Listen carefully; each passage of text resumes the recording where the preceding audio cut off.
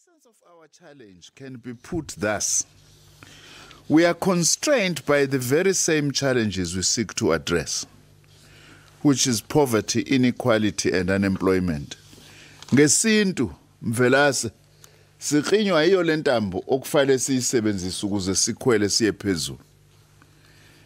From the moment the president declared the COVID-19 pandemic to be a national disaster, on Sunday, the 15th of March, the Ministry of Higher Education, Science and Innovation, in conjunction with institutions, have put all our post-school educational institutions on early recess and effectively suspended academic activity.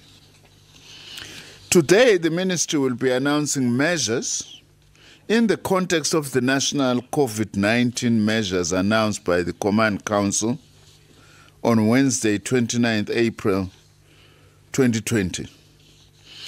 All the measures to be identified herein follow within the strategic logic of the national COVID-19 management strategy and is informed by three overarching considerations as captured in our thematic focus, #Save the Academic Year, Save Lives. Firstly, whatever we do in the post-school education and training sector, our responsibility is to lower the infection curve. That's our overriding concern. Secondly, we must save the 2020 academic year, but not at the expense of lives. Thirdly, our efforts to save the academic year must, as I say, avoid worsening the infection curve. We will be implementing a risk-adjusted strategy for the entire post-school education and training sector based on the national COVID-19 management protocols, and will direct and manage the way institutions carry out their academic mandates at all times within the strategic policy framework. On the 2020 academic year, guided by the work and decisions of the National Command Council, we've decided not to resume with campus-based academic activity throughout the post-school education and training sector, including all universities and TVET colleges, both public and private, during the Level 4 lockdown period, which starts tomorrow. The only exception will be the controlled return of final year clinical training students. It's mainly medical students who will also return under strict conditions to also directly assist with the health management campaign of the Department of Health. The risks of a return to normal campus-based activity for thousands of students and staff are simply too great and cannot function successfully outside of the national context of a general lockdown. In fact, to be specific, our formal institutions in the post-school education and training sector are made up of 2.5 million students. That's a big number, although far less than basic education. Universities and TVET colleges do not operate in a vacuum, but in a historically specific context. Against this background, and with the endorsement by the Command Council, we have decided that the current period from the 1st of May until South Africa transitions or moves into the lower levels of the COVID management strategy, we will use this period to put a number of critical interventions in place across our post-school education, which will include digital systems, analog and physical delivery of learning materials, to provide a reasonable level of academic support to all our students at all institutions to resume academic learning and teaching support. In other words, the fact that we are not opening campus-based does not mean that we're going to sit back. During the month of May, flat out, with a view that as soon as possible, we are able to resume multimodal remote teaching and learning activities. As we are in an unprecedented emergency, we have to use all available tools to reach our students, fully cognizant that it will not substitute the need for contact learning when conditions permit. We are doing this. We want to make assurances to South Africa today. No single student or institution will be left behind in our strategy in terms of ensuring that we do all we can to complete the 2020 academic year. In the meantime, also, we are working hard to secure a universal access deal with the major mobile network operators around data and connectivity to support remote learning. We believe that with the help of Minister Mthembu, we are close to reaching such a deal with the mobile companies so that we are able to provide data to our students. Where physical delivery of learning materials are required and where no immediate digital means are ready, we will also be working to ensure that students are provided with instructional materials.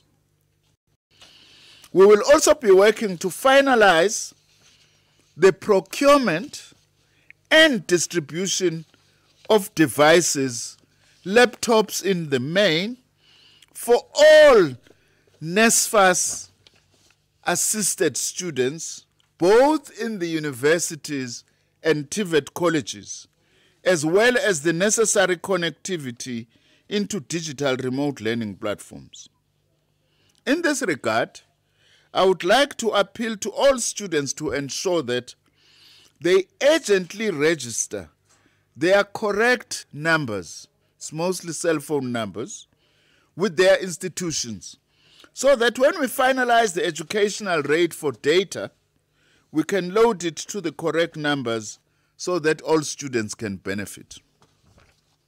By so saying, Minister Mvelas, we are by no means suggesting we're going to be relying only on connectivity. But connectivity is absolutely necessary, though we will also be using other means to reach those students who are not connected.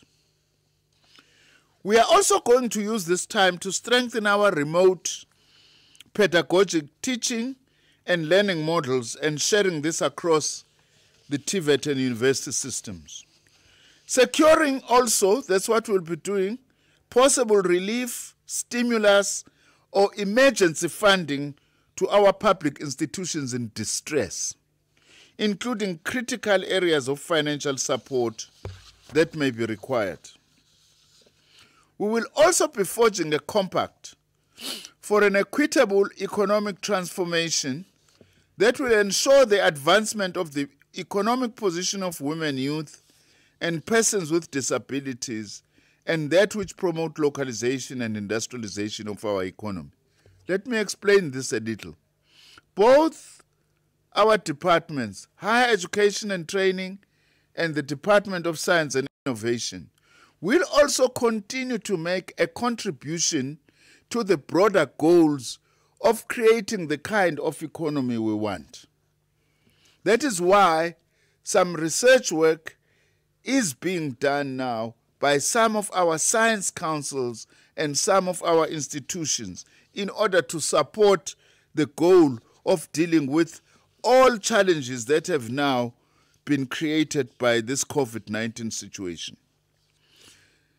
But also, between now and the whole month of May, we'll be preparing all our campuses with deep cleaning and biosafety protocols to ensure readiness for eventual return of students and staff.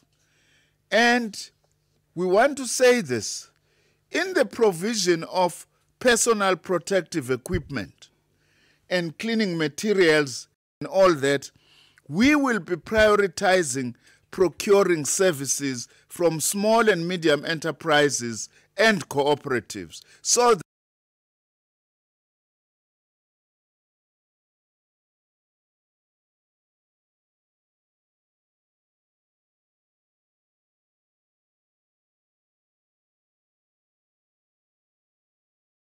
and the Department of Basic Education to coordinate all efforts to successfully and safely implement the 2020 academic year and the phasing in of 2021 academic year.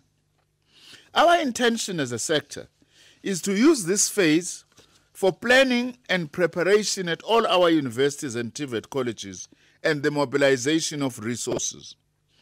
Our collective efforts during this period remains that of putting appropriate remote learning support systems in place for all our institutions, using whatever means available whilst preparing our institutional capacities for eventual return.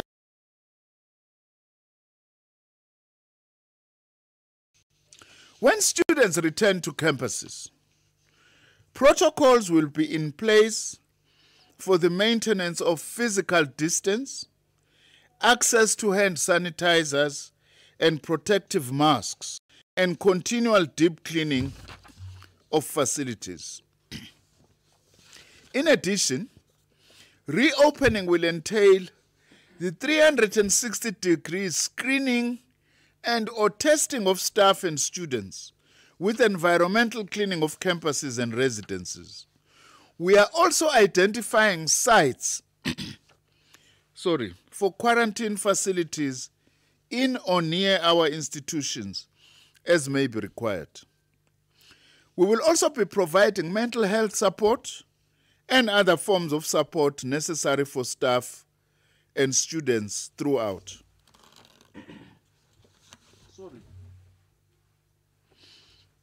My apologies.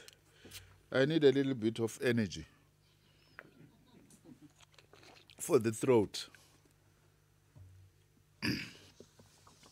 In a joint effort, Higher Health is our entity that was formed originally by universities. Now it has been extended to all our TVET colleges. Higher Health, supported by the Department of Health, the National Institute for Communicable Diseases, the Vice Chancellors Association known as USAF, and the College Principals Organizations, and others, we have developed a comprehensive and clear set of PSET guidelines on managing COVID-19 in the sector post-lockdown. I therefore would like to take this opportunity to announce that these guidelines will be distributed formally to all universities, TVET, and community education and training colleges and other subsectors for implementation. On the National Student Financial Aid Scheme, NSFAS. NSFAS funding for all students will continue while the academic year is underway. Even now, during the lockdown, NSFAS funding is continuing. We have not stopped it. The likely extension of the academic year will require additional funding to maintain allowances for students while they complete the academic year. As a department, we are therefore working with NSFAS in modeling these costs. Given the fact that all our universities have already dispersed learning materials allowances to their NSFAS-supported students, I would like to urge our students who have not as yet utilized their allowances to use these allowances to purchase appropriate electronic learning devices to support their learning during this time. This does not depart from the fact that we have decided that we are going to offer gadgets as and when they become available to all our NSFAS students. Specifically on universities, the 2020 academic year will be reorganized to enable all our institutions and their students to complete academic requirements with the prospects of extending into early 2021, depending on the epidemiology and impact of the COVID-19 pandemic threat. The completion of the academic year 2020 and the start of academic year 2021 will be aligned with the plans of the Department of Basic Education in terms of the completion cycle of the National Senior Certificate examinations and the release of those results, the matric results. Any plans to reopen universities for contact learning over coming months will necessarily have to be in line with the COVID-19 health and safety parameters, taking into account issues of physical distancing, biosafety, and other risks. As a result of highly uncertain and fluid social context imposed by the viral threat on every aspect of South African society, it is not possible to determine with any measure of certainty the dates when physical return to campuses for the majority of our students will be possible. We want to underline this. Yes, we want to complete the academic year, but we must also save lives. We are not going to make reckless decisions just because there are those who are putting us under pressure to say students must go back to institutions. We're not going to do that outside of the protocols of managing COVID-19. In this, we as a department are insisted we must be guided by science and what the health authorities say. We must not be guided by what seems to be politically correct feeling or populism. Because primary in the forefront, led by our president, our task is to save lives. Until we reach that point, every effort is now being made to put in place multiple and flexible methods of teaching and learning to support all our institutions and all our students. Within a national framework currently in place, each university will have to put plans in place to ensure its specific programs, resources, and capacity are adequate to offer various forms of remote and flexible learning from the beginning of June 2020 until a full return to contact teaching and learning is feasible. Ngamanye amazwi sifuna ukuthi makuqala uJune sesizenzile zonke lezi zinto esizishoyo la ukuze kwazi ukuthi kuqala ukufunda kodwa abafundi besesemakhaya ngoba ukuthi bobuyela nini koya ngokuthi igciwane leli lihamba kanjani liseyingozi kangakanani. Our institutions will continue to offer training and support to academic staff and students in respect of the necessary technologies and mechanisms required to support teaching and learning. The Department of Higher Education and Training, assisted by the Center for Industrial and Scientific Research, is working on developing a geospatial model to map the levels and quality of connectivity, bandwidth, and distribution of learning and co-learning centers in various districts throughout South Africa, including municipal and other private facilities that might be used by students during this period.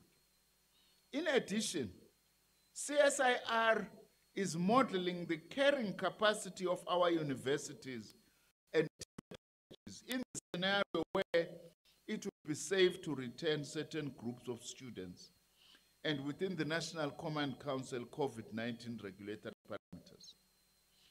I have indeed mobilized both my departments to support these efforts.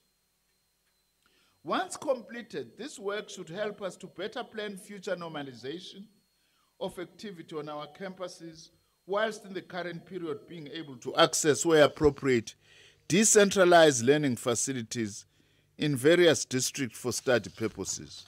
Sizofuna zonke indawo la abafundi bengakwazi ukuthola khona usizo, noma ngabe kusemakhaya noma ngabe kukuphi, ukuze sikwazi ukuthi sibathole la bekhona ukuze bakwazi ukuqhubeka nokufunda noma besekhaya.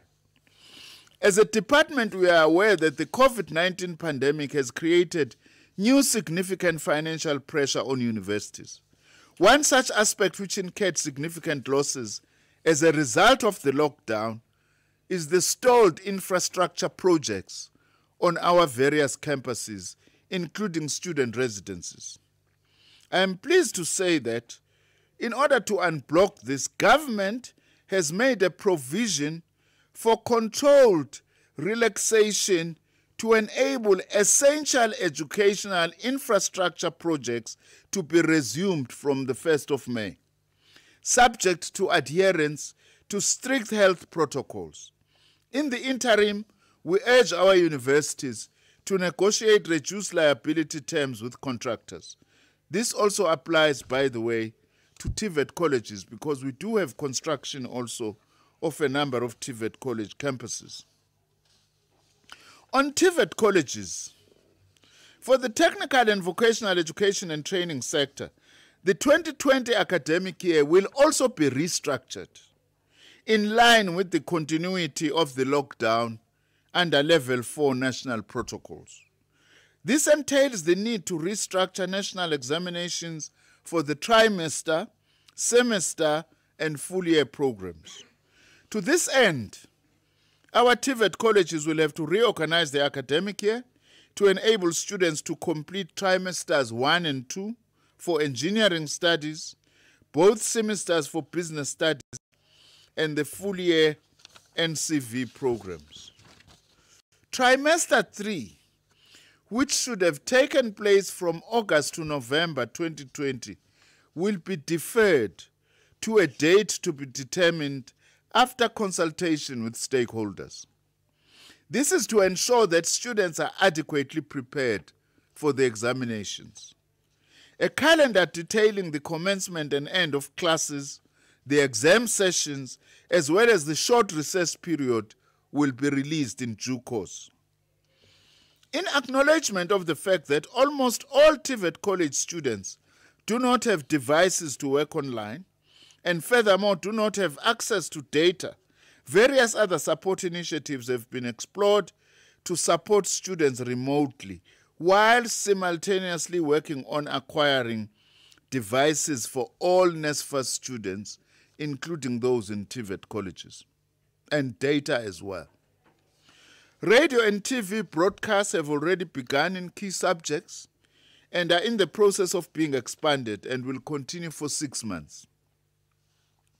The use of textbooks, e-guides, past question papers, and uploaded YouTube videos are strongly advocated and supported through bulk SMSs from colleges and WhatsApp groups set up by lecturers. All these broadcasts and additional resources are available on the Department of Higher Education and Training website for ready and continuous access by students. On community education and training, which in the past was referred to as adult basic education and training, this sector also will resume teaching and learning in a staggered way in accordance with the revised academic calendar, which we will also release. Priority will be given to students doing the General Education and Training Certificate, Adult Basic Education and Training, and the Senior Certificate in preparation for sitting for the October-November 2020 exams. The lower level classes of Adult Education and Training, levels 1 to 3, will resume on a later date aligned to the phasing in of grades in the school system. We have postponed the writing of Community Education and Training May, June General Education and Training Certificate, Adult Basic Education and Training examinations, which were supposed to commence on the 20th of May 2020. With all the candidates who were supposed to write the examinations to sit for their exams at the end of the year. To recoup the number of days lost during lockdown, the number of college holidays will be reduced for June and September 2020. In this regard, a revised academic calendar will be issued to all community education and training colleges, indicating the increased number of tuition days. We will also engage with organized labor in the implementation of these measures. Given that the majority of centers operate from schools, our community education and training academic calendar will be aligned with that of the Department of Basic Education. In tandem with the resumption of teaching and learning, when it starts, I appeal to faith-based organizations, churches, traditional leaders, NGOs and community leaders to be open to engagements with the department and the community education and training colleges on the utilization of their infrastructure for tuition in these colleges and also for purposes of examinations. The last matter that I would like to deal with is on skills development and training. Our sector education and training authorities, the SETAs, working with all the social partners, will ensure that during the months of May to June, learners are returning to the workplaces and training institutions in line with the gradual opening of those workplaces as per Level 4 guidelines. In other words, as firms, factories, and other workplaces gradually open in terms of Level 4 guidelines, so will the return also be staggered of trainees who have got workplace learning to do. I have extended the due date for the submission of workplace skills plans, annual training reports by employers, which are normally submitted on 30 April every year, and I have extended the deadline to 31st of May 2020 in the light of the nationwide lockdown. I have issued a directive to all SETAs to continue with the payment of learner stipends during the nationwide lockdown period. This is another important relief measure in terms of those trainees who are in learnerships or internships, that at least they will get paid their stipends even during this month, for this month when we have been having a lockdown. We are also implementing measures at Indlela. Indlela is our trade test center where we run trade tests for artisans. We are implementing measures where our trade tests will be conducted at the main security entrance to limit the risk of infections to all those who are entering the premises in strict compliance with the COVID-19 protocols and requirements. We will also be announcing on an ongoing basis as to exactly what is happening on this front. In the same vein, the National Skills Fund will be engaging the public and private skills development providers on the dates and modalities of resuming learning and teaching as soon as such decisions are made. As a department, following a request by NEHAU, one of our trade unions, and working together with them, the National Institute for Communicable Diseases, as well as the Health and Welfare and the ETDP SETAs, we are developing a concrete plan on the training of various categories of frontline workers, particularly those working in our health facilities and other industries, as part of the COVID-19 awareness campaign. We appreciate this role of the SETAs to provide training in support of the management of COVID-19. In this regard, I'm happy to announce that funding has been set aside for the training of almost 18,000 frontline health workers, the leadership and membership of trade unions, the shop stewards, and other workers who are dealing with occupational safety and health within the context of COVID-19. This training will take the form of information sharing sessions as well as technical sessions targeted at the above-mentioned groups. All these sessions will be online to ensure maximum coverage and reach. The training will also cover workers on night duty.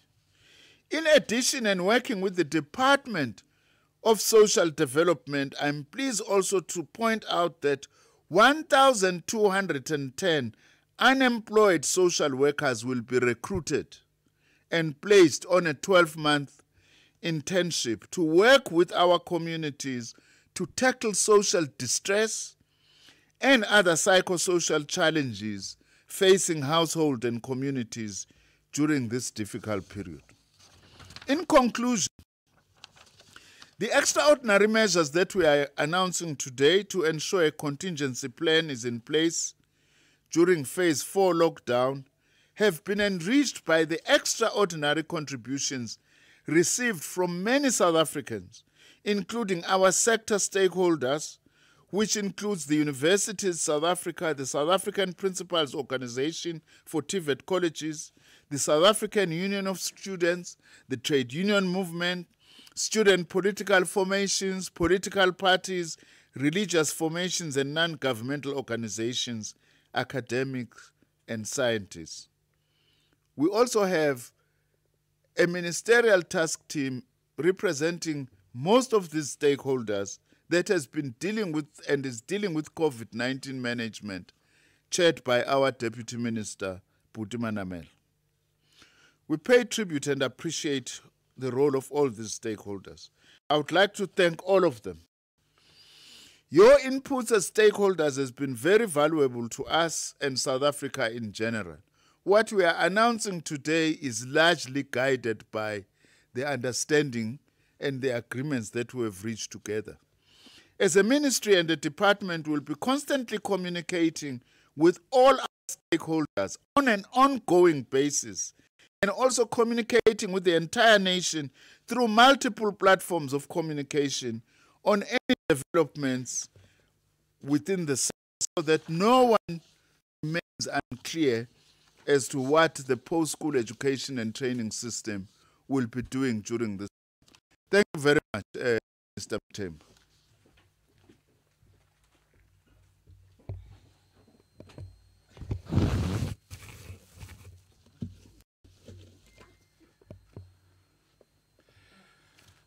Sibonge kakhulu Phephetha.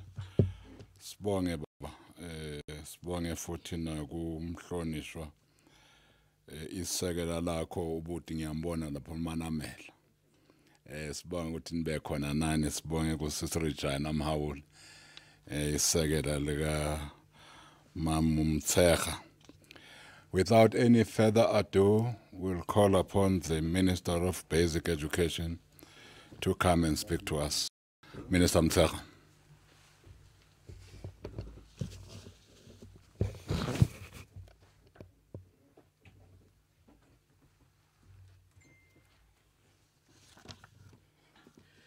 Thank you very much, Program Director, Minister Mthembu.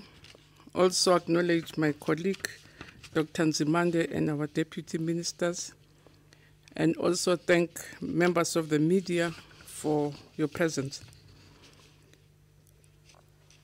So, Program Director, we agree with higher education that in the past few weeks, as South Africans, but also as the Department of Basic Education, have experienced major problems. And as a result, there has been an increase in anxiety, understandably so, because as a sector, as basic education, we serve more than 13 million learners, so which means we are present in every household, or most households. 12.4 million are in the public sector, about 600,000 in private schools. So the anxiety is highly understandable. And members of the committee have been very worried about the status of schooling and when are learners going to be allowed back, if indeed they are allowed back. So yesterday and this morning, the National Coronavirus Command Council considered both reports of basic education and higher education in the context of COVID-19. And we can report that as a sector, since we closed schools on the 26th of March, we've had more than almost 50 consultations with different stakeholders. And in each meeting, we were deliberating on the future of basic education following the COVID-19-induced national state of disaster. And the main principles that have been guiding us in this engagement were first ensuring that as a sector, we contribute towards the lowering of infections so that we don't contribute towards infections. We also ensure the safety of our learners and our educators, but also we balance that around protecting the academic year of 2020 as much as possible. And at all times during the consultations, we did start our conversation about the safety of learners, the safety of teachers, and the safety of our employees. Yes, indeed, we made safety a priority in all our engagements. And I can say, Chair, that we had consultations, very fruitful consultations with all teacher unions in the sector, SATU, NAPTOSA, South Africans Onderwyser, INI, NATU, and PEU. We also met with the Association of Special Education. We met with Education Management Association of South Africa, IMASA. We also engaged with South African Principal Associations. We also, more importantly, also engaged with all the governing bodies, your FEDSAS, NSGB, the Governing Alliance, and, and all the other associations that are active in the education sector. We also had engagements with the IEB because indeed we had to relook at our plans with them. We had consultation with National Alliance of Independent Schools Associations. We also had engagement with South African Comprehensive Institute, SAICA, and different faith-based organizations. As I said, we consulted Umalusi also as our examining body, with the Education Labor Relations Council, with the South African Council of Educators, with Education and Development Practice Sectors in Education, which is the EDTP. And through the NECT, we're very privileged to also have consultations with many organizations that are involved in the education space. We had a teleconference which included more than 77 members or leaders of about 200 organizations involved in education. And as I said, at all these meetings, the principle of opening schools at the right time was accepted once all conditions have been met. All sectors indicated what are the conditionalities which were accepted. Teacher unions made submissions to say what is it that they will really support to support their members to go back to work.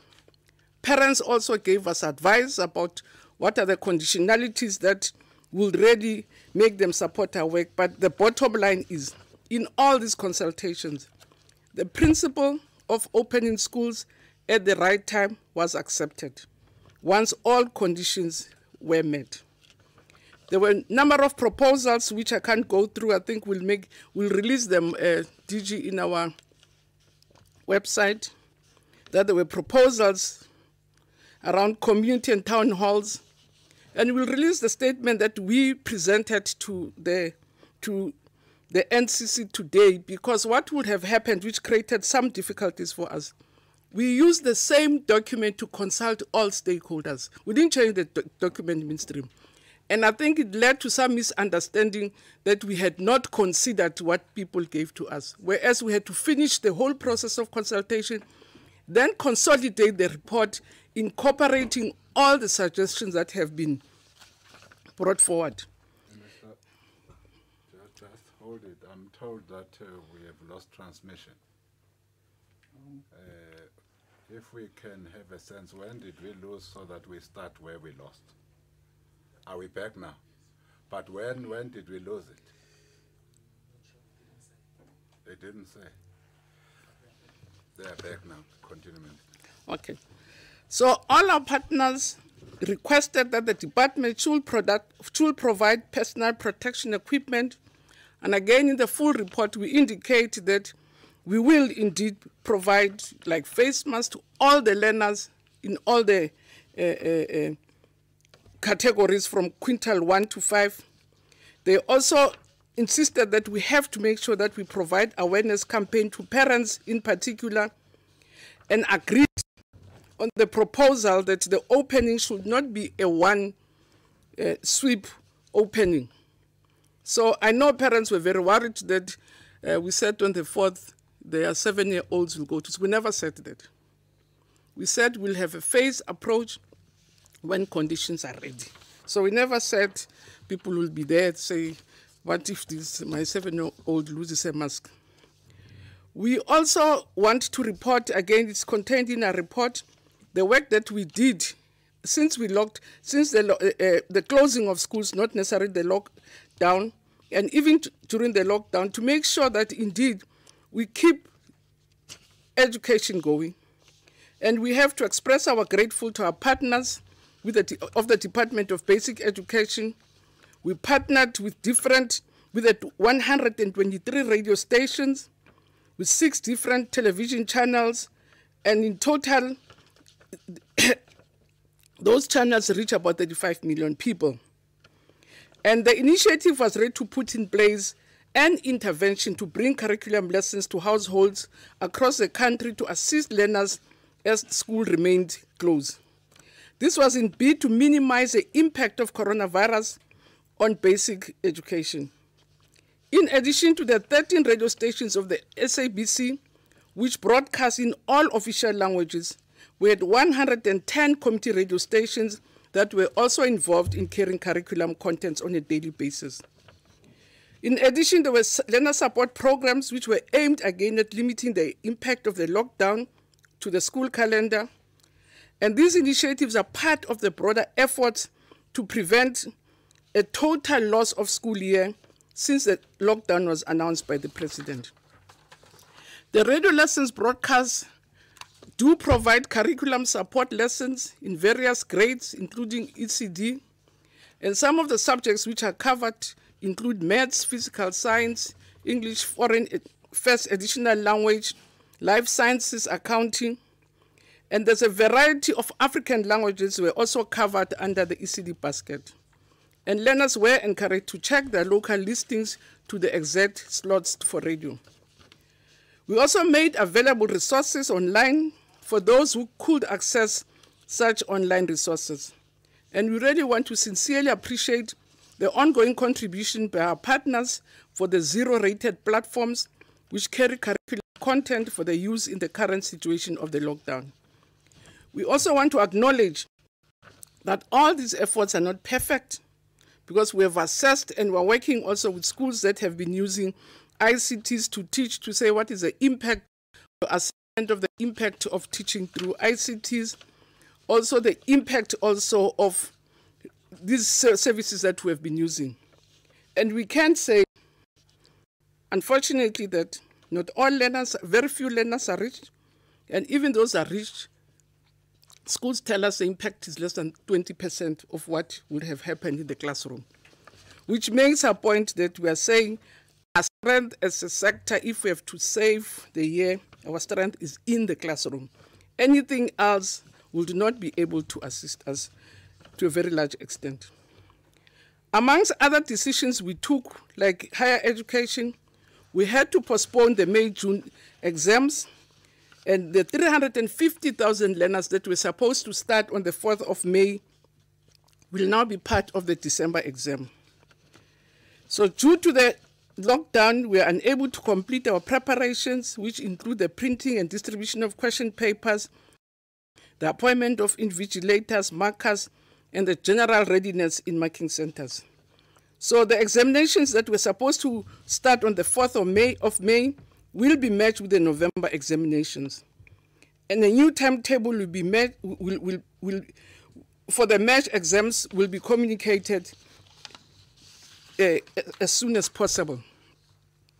And this postponement of exams led us to the biggest number of learners ever seen in the country to sit for matric exams at the same time. The highest we once had, Minister Mthembu, was 800,000. But with this postponement, we've exceeded 1 million. So which means it changes completely our planning processes. And members will also be aware that during the lockdown, we've had to postpone all our enrichment programs, your spelling bee, your school music competitions, and all sporting activities, including school trips. We really want to pay also attention to the question of school fees because it has been arising to a very large extent. As CM, we did take note of the concern regarding the issue of school fees. And we did indicate that from the start that school fees are payable. Where children attend fee-paying schools, we really request parents to help pay schools because these funds are normally used to pay the salaries of your school governing body appointed teachers, so they don't get money from government. And it was agreed that provinces will work with these schools to find an amicable but implementable solution. In the meantime, we continue to urge our parents to continue paying school fees, and if they cannot, they should make arrangements with the schools so that we can relieve the pressure on schools. As I said, since we've been working on a recovery program, in the past weeks, we've had work streams that constitute of our professionals, constitute of our experts in the field or in the areas of work, but also experts from provinces. And we have been working on different tentative dates depending as to when, as a sector, we are ready, and when, as a sector, the National Coronavirus Command Team gives us a nod. So each province, district, and school, we've agreed that they must have practical and comprehensive plans, and the plans must always talk to risk profiles in the areas in which schools are located, because different areas have got different risk profiles. As much as parents said, don't separate our children too much and say there's this program for this community, there's this program for this community. But also we are aware that there are areas where the virus is severe, it's an epicenter, and therefore the measures are going to have to be different. And the decisions that were taken or that have been taken around the recovery plan are based on scientific considerations. So last night it was Motshekga and Mhaule this. It's not us, we've been consulting, we've been advised by the National JOG team, we've been also advised by health, but also experts in the sector. And amongst other things that we've been advised was to adopt, and which we have agreed also with the sectors that we have spoken to, that we must adopt a phased approach. So again, Minister Mthembu, I think the concern that when we open it will be 13 million of kids on the street, it's not even part of what we are proposing. Because uppermost in our planning is the health and safety of school communities, as I say, particularly our learners, our teachers, and the general staff working in schools. We have already as a sector developed what we call standard operating procedures for the containment and management of COVID-19. So as part of our preparations, among other things, we have developed standard operating procedures on the containment and management of coronavirus for different institutions in terms of what the phasing plan and approval by Cabinet and the NetJOG is going to be. And these standard operating procedures have been developed in consultation with health. They provide guidelines for all administrators step by step on how to prevent the spread, manage the environment, and manage COVID infections. We have guidance again for childcare facilities on preventing the spread of coronavirus, the role of facilities and schools, the management, procedures for hygiene, how we're going to manage absenteeism around transport, about closure of units, offices, or departments if there's a problem, but also on how to clean educational institutions. And the pillar of our plan is based on the guidance that we've been getting from health. For instance, we are proposing that there won't be, there are obvious things that have been said or even indicated by World Health. Amongst others, we're saying there should be no learners sharing a desk, there should be no hugging, and we have spelled all of them out. One of the key concerns was infrastructure, and we're cognizant of the challenges that we have around infrastructure. But amongst others, that we have put as conditions that classes will be sanitized every day before classes start. Learners' hands will be sanitized as when they enter classroom. There will be limitations of movements between learners. There will be no clustering of desks. There are also guidelines around transport. We are working with the Department of Transport. And also, as a sector, we are working on the remedial programs that problems that we know as a sector. The one which is really outstanding is shortages of classrooms, but also the provision of water tanks and the provision of water and proper sanitations. Again, these are the conditions which are going to determine our phasing in. So we won't phase in any school which has limited or has challenges around water and allowed to open. As the sector, we've also ordered basic hygiene and sanitation packages.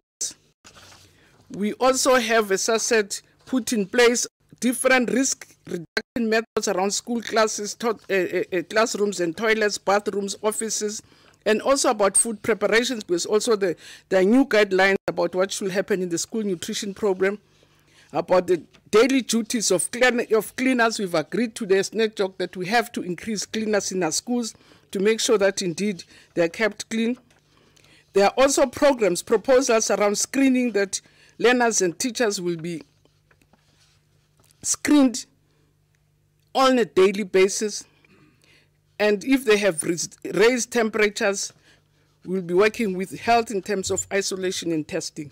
So again, the plan requires us, as we discussed in the National Council of Control Council,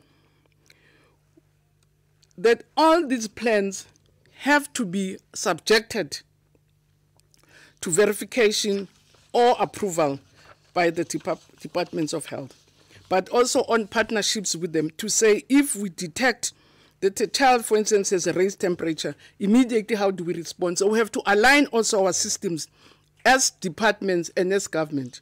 Same with the Department of Transport. If they come across learners who are in privately organized transport by parents and they're on the back of a van, what is it that needs to happen? Again, in preparing for the protection of the year, we've also had a work stream looking on the curriculum recovery framework. And I won't get into it, but amongst other things, we've agreed that there must be, on the life orientation, there must be more information on COVID-19 to make sure that our children understand what is happening, on inclusion and equality, on a targeted approach, on size and scope.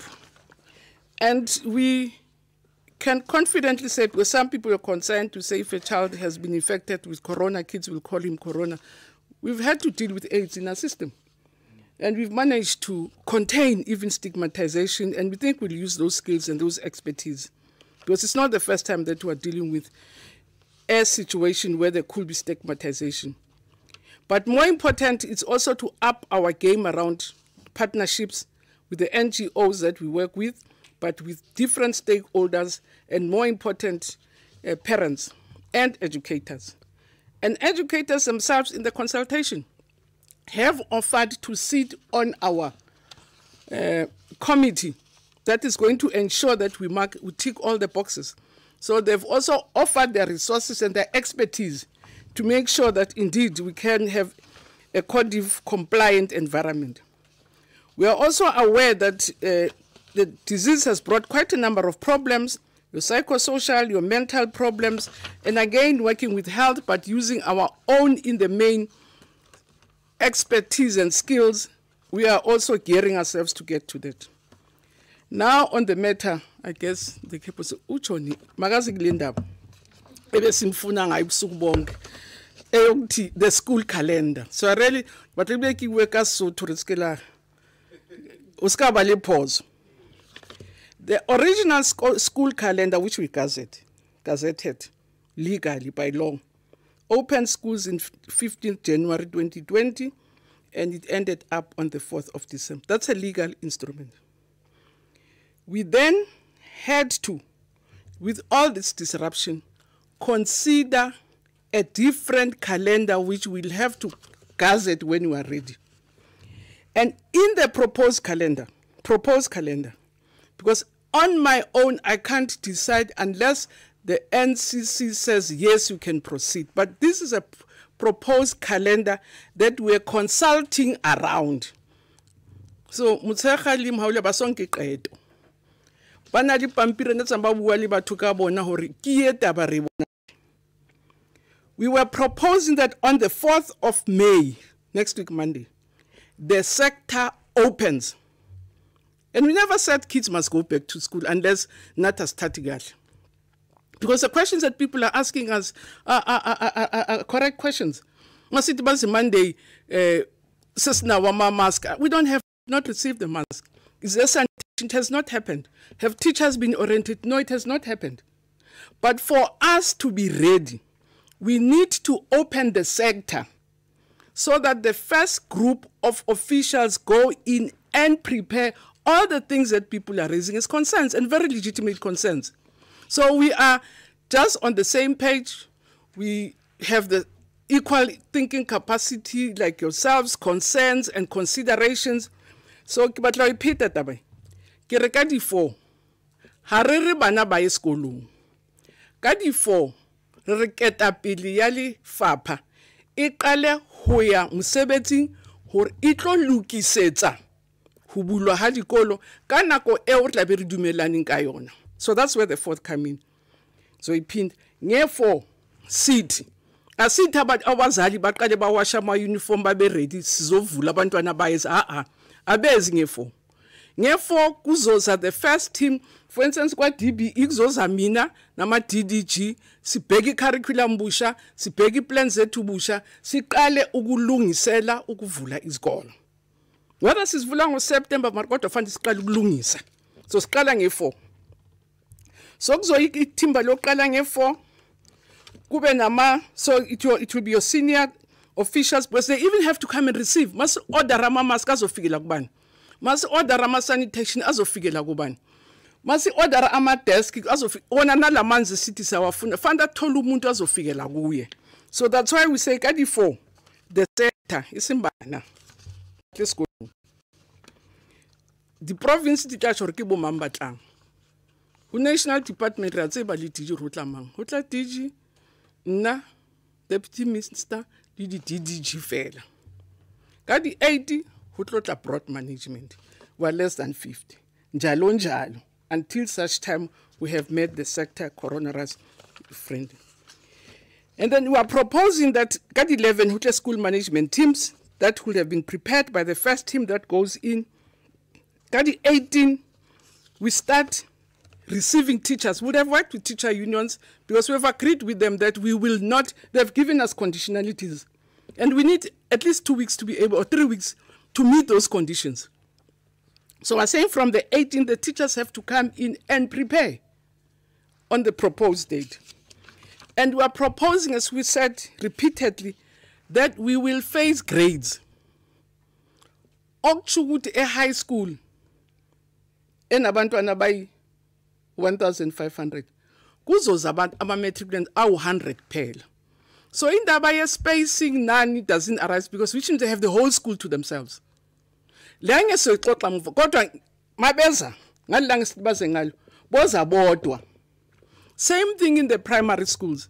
When we say grade 7s have to come, they'll have the whole school to themselves, they'll have the whole teacher cohort to themselves, and we will only phase in the other grades as and when we are prepared. So okwamanje for the whole of May silungisela ama-7 nama-12. But sikala nge-4 ukulungisa. Because that's what has been really making people hot under the collar. That's why I thought ukuthi mangize kancane ngathi because ngathi ngiyesixabanisa and ayikho into exabanisa because siyavumelana zonke into abazikhuluma sivumelana nazo ayikho futhi esiphikisayo ngeforce zabe singekho ready ukwamukela abantwana ezikolweni kodwa sidinga inyanga yonke uqala nge4 ukulungisela ukuthi beze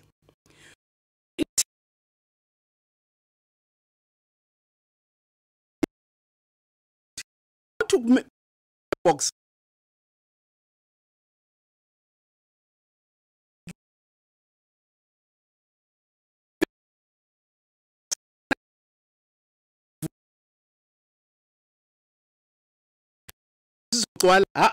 we've considered it in our planning. And the main aim, as I said, with all the humility, Minister Mtedo, is to make sure that as the education sector, we don't contribute at all in the spread of the virus. That's why samba kancane ukwenza sure ukuthi we are safe. But on the other hand, we also say we have to protect the academic year. And that's why sifuna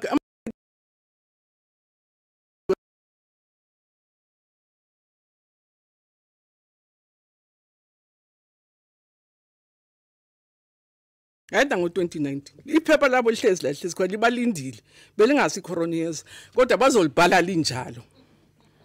So it's the internal grades that we are working with provinces to say let's assess them depending on when we open on the percentage of the work that they would have done this year. Into esingaziyenza futhi bangahlali balale bathi akuzoba ne pass 1 pass all yona ngeke kube khona ngampani baphindi class I pass 1 pass all yona ngeke kube khona yabayi kwi grade landela kungabhalwanga one way or the other, the internal grades. Sizothatha umsebenzi, we're going to take the work that we are not going to assess this year and integrate it in 2021 so that 2020 no 21 the curriculum will be really worked together so that again they don't lose. But Minister Mtedo, I'll really be failing my duty if I don't express my deep concern about what is happening in our schools when the lockdown was imposed. Different provinces have reported that 962 schools have been vandalized in almost all our districts. There's been theft, vandalism, so that the basic kukodwa nje sithi nje simele corona kanso sothoda saneyikolo mase sisiqeda ngale corona. There have been incidents of vandalism, of burglaries taking place all over. Our ICT equipment is going. The food that we left abruptly has been stolen. And Umlazi, for instance, has been the worst hit with 41 schools affected, just as a district. And we say we're extremely concerned by this level of criminality and are really appealing to communities. And I have to thank my colleagues, Minister Twele, for assisting us as much as possible in this crisis. So I want to conclude saying ikhuluma indaba ye4 ezinye sizazizwa ukuthi i4 asiye esikolweni kuya abasebenzi bayenzani bayolungisela abantwana ukuthi beze mabeza okusemqoka njoba sisho esikubeke phambili ukhuse it's the safety of our children, the safety of our workers, but also balancing that with protecting the academic year 2020. And logo ngeke siretse ka bohlaswa re keke ra yetsa ka o hloka kelelo re tla yetsa ka makgethe a makalo a tla etsang hore ho ska ba litsietsi dikolong tsa rona so ke batla o tisa seo le hore mhlomong ha batho ba utlwe re bua ka di4 mhlomong o le a hloka mo rile ra ska ra khona ra qakwa ke le lemi ra ska khona ho itlhalosa hantle so ke leka ka hore ke tlhalose ka mong ka khonang ka teng hore di4 ho tla ba sebetsi le bona ha ba tlotla ka ofya ka nako ile nngwe ho tlotla ba tlatla ka maemo a bona ba tlatla ka nako tse fapaneng empa se tshwantse ba setse ko re thusa go re sebedisane mmogo le healthy gore dikolo di kgone go bula. So I really want to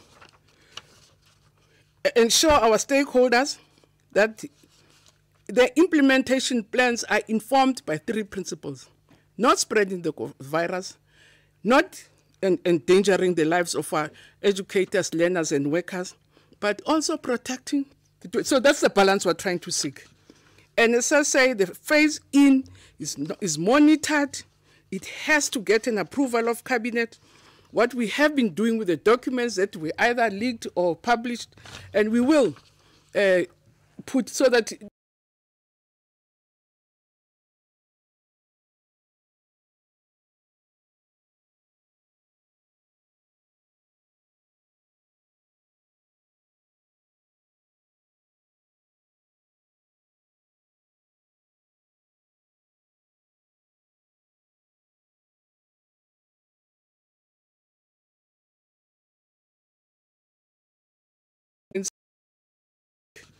and as I say, the phase in is monitored.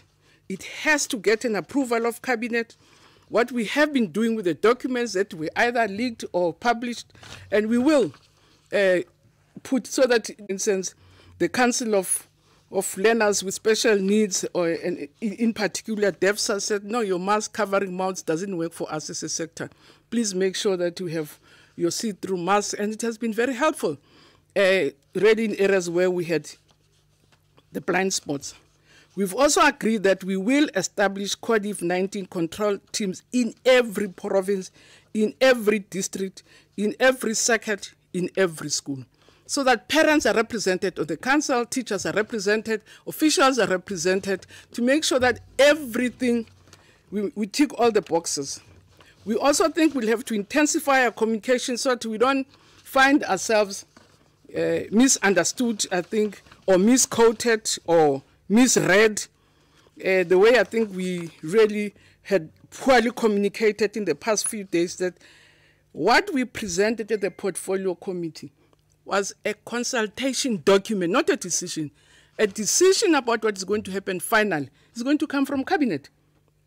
We're having a document through which we're consulting and getting people's views. And the other area we're misunderstood also is whether we have not taken to consideration all the proposals. They are there. And they are forming part of the plan that we are working on in the month of May in preparing for the opening of schools. So I want to thank our partners, and it is a view that I think from this crisis we're gaining a lot. We're gaining lessons about ICTs and are learning or are finding ourselves forced to do things differently. We've been using ICTs to support classrooms, not ICTs to be teaching tools. But it's quite clear, moving forward, we have to re-engineer our processes. And we believe that with collaborative effort, with partnership, we can and will overcome our difficulties. And we appeal to each one of us to work, to cooperate, and ensure that we put the interest of our children, our educators, and our workers a top priority, bearing in mind that as a sector, we have to make sure that at all costs, in whatever we do, we are not going to be responsible for the spreading of the virus. And we are taking counsel, advice, and information from all sectors, from researchers, from experts, and all other people, including just ordinary parents, on what they think should happen. So, Minister Nyabong.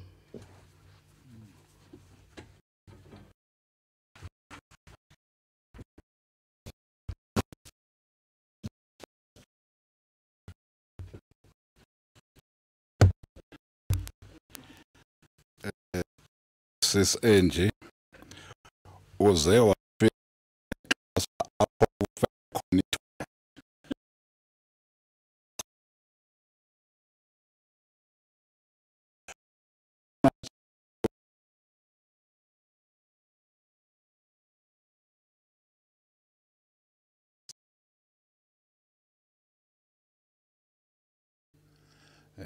men of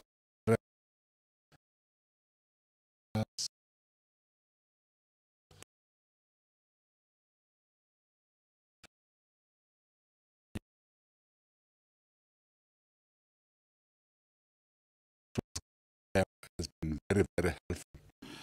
So without any further again, we will then get to questions.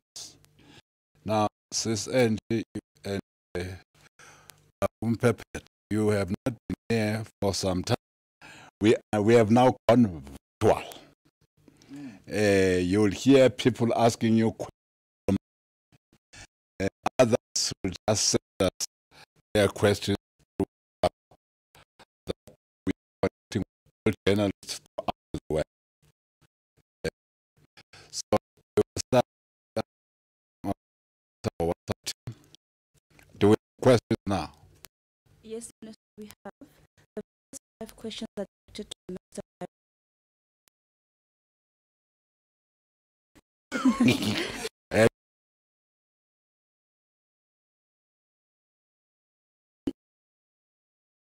From the Sunday Times, and she has 2 questions. The first one is, in terms of the procurement of laptops, the Minister mentioned that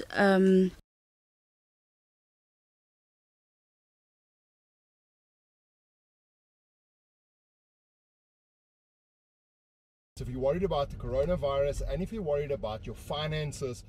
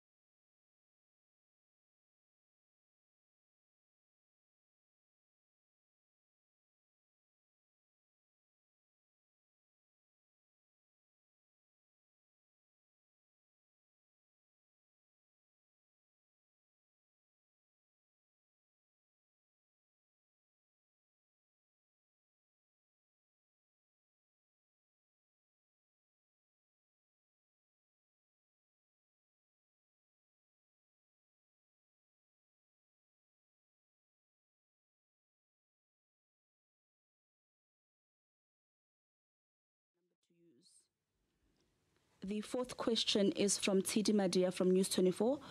What plans have been put in place for clinical students who have practical subjects such as part of their core curriculum, such as nursing students? Can you say that again, sorry?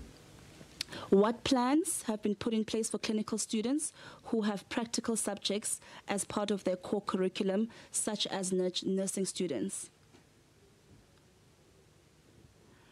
And the last question is from Precious of Opera News. What plans are in place for students to collect their personal items from campuses before the deep cleaning of campuses commence? You have spoken to 5 questions that are directed to Minister Nzimande.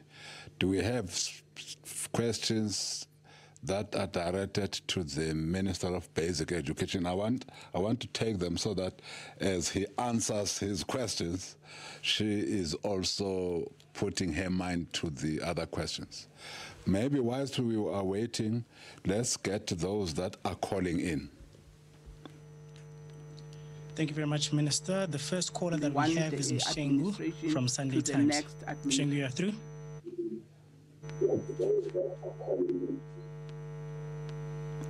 Mshengu, are you there?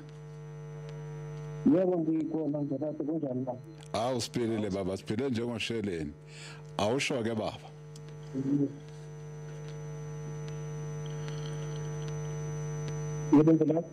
No, okay, just go on. You can ask your question, Mshengu.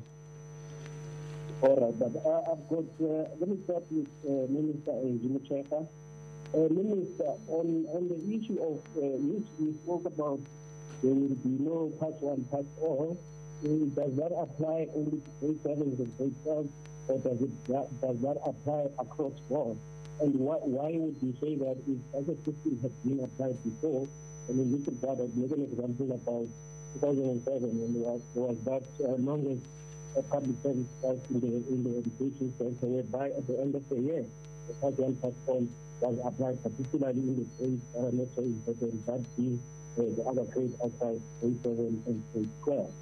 Secondly, on the payment, on the continued payment of schools, in particular private schools, my question is, as government, why is it that we are not introducing payment holidays as has been done in other issues? What is so special in this particular regard? Because even if kids do study online, it cannot be that if they train as they go to school. That question also applies to Nzimande in the higher education sector, because kids studying virtually or online is not the same as them being physically available at the universities, where they would have use of libraries and computer laboratories, thereby putting the tuition fees higher.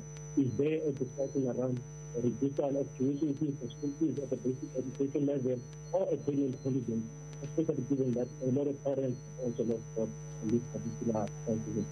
Thank you very much. Thank you, Msheng. If we have not heard you properly, we had a problem with the volume, particularly in your first question. If we have not heard you properly, we might come back to you. Can we get to the second caller?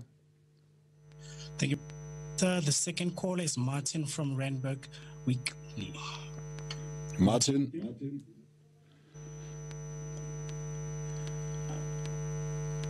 Martin, we are listening.